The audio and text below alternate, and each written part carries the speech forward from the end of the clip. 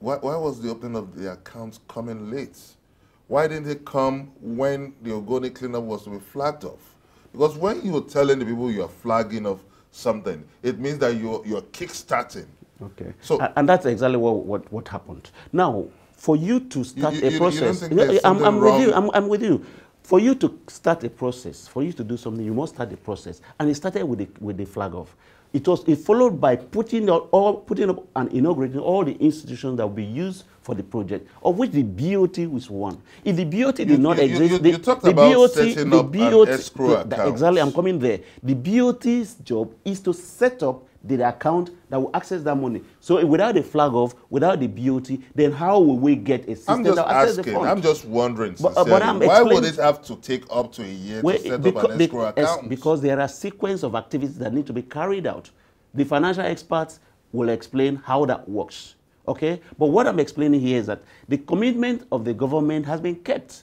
There is a project office. We are in the field. As I speak to you, we are carrying out delineation in all the sites that will be remediated in the first phase. How many sites we have marked out 26 sites. There are far more sites to be done. So you still have a long way to go. We have a long way because there's so much work. Let's just go by simple arithmetic yes. now. So if it has taken you almost 2 years to assess 24 sites out of 64 sites, it has taken you're promising Nigerians that you will be kicking off the remediation by September. It has taken us the last 3 months to access what we are doing now, to do the delineation. As a matter of fact, the last 2 months. And what that means is this: giving the right structure, giving the right team, which is what we've been doing all this while, giving the right planning, which might to you seem so late. Once you're ready, you can hit the ground and take out those sites almost instantaneously. But the important thing for us is do you think the JV partners are impressed with the arrangement coming from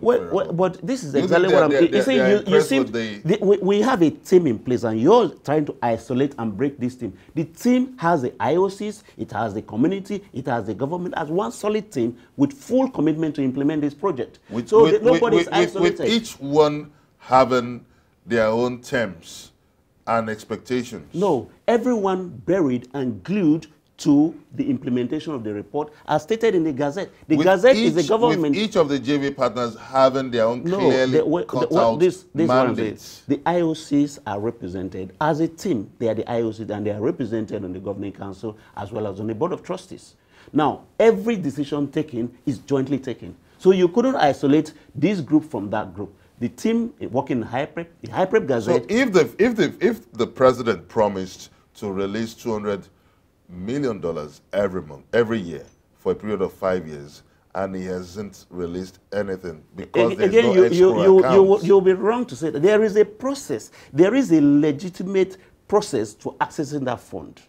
And that is what the Board of Trustees have done.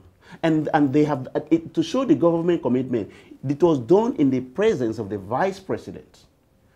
What level of commitment would you expect for a project like this? So now, factoring all the, bearing any unforeseen circumstance now, when is the cleanup, the actual remediation?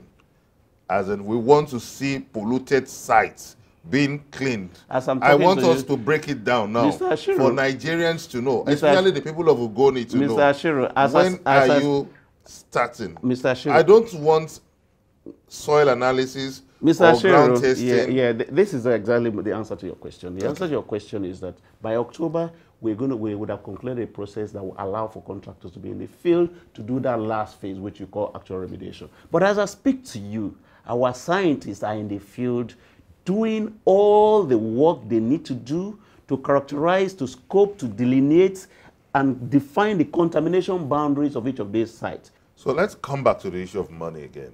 There is a report that the money given by Shell, the $10 million, has been invested by HYPREP. Is that true? $10 million was given for us to take off. Today, the project has taken off. Every account of $10 million is intact. For people who are interested in it, the Board of Trustees that received this money, they are available to give you a naira by naira account of the money spent. Looking back now, would it be right to say the whole draft of UNEP report was a faulty draft? The draft of unit report remains the cornerstone for remediation in Ogoni land and in Niger Delta. It is one of the most valuable documents ever produced to restore environment in this place. The unit report is very clear. They give a very clear set of recommendations to government, to IOCs, to the community, and to all of us, because we're all stakeholders. Was there an investment? Was money invested? Was part of the proceeds given to HYPREP invested? You keep going back to money. Board of Trustees' responsibility is to hold money, receive money, and hold it. They manage the finances. HYPREP does not have the mandate. It's not an investment company. We need all the money we can get to get into the field and do the work. And that is what money sent to HYPREP is being used for. Okay, I understand where you're coming from now. The Board of Trustees in charge of HYPREP that manages the finances, that determines the approval of funds, did they at any point in time invest part of these funds? Because the money is not meant for investment. It was meant, money is meant for set up the office. Today we have an office that is set up. The initial $10 million we're talking about was to set up HYPREP office. It was a take-off money. It wasn't money for investment, and nobody has invested money other than the purpose for which it was meant for. Before we wind down this conversation now, I know you've done a lot on sensitization now, but considering the expectations of the people, you live with them, you see the pains, the frustration, the agony of an average Ogoni person.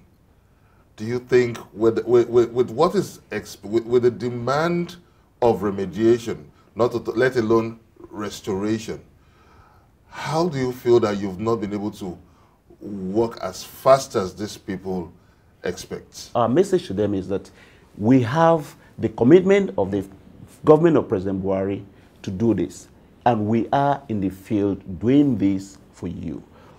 All we need is your patience, your cooperation, and we have so much of that. We want to go down the road of professionalism. We want to go down the road of accountability. And all funds channeled to this project will be judiciously, and is judiciously used for the project. Mr. Marvin Berenem Dekil, the project coordinator of the Hydrocarbon Pollution Remediation Project, HYPREP, thank you so much for making our time to be part of this episode of Question Time. Thank you very much indeed. Thank you, Mr. I wish you the Ashero. very best of luck. Thank you so much for inviting me. Thank you. And that's it on this episode of Question Time from Channels Television. Now, let me take you up on this. What's your take on the federal government's effort at the cleanup exercise in Ogoni land? Send us a comment on our social media platforms showing on your screen. Join us next week on another fresh episode of the show. Many thanks for watching. I'm Benga Ashiro. Bye for now.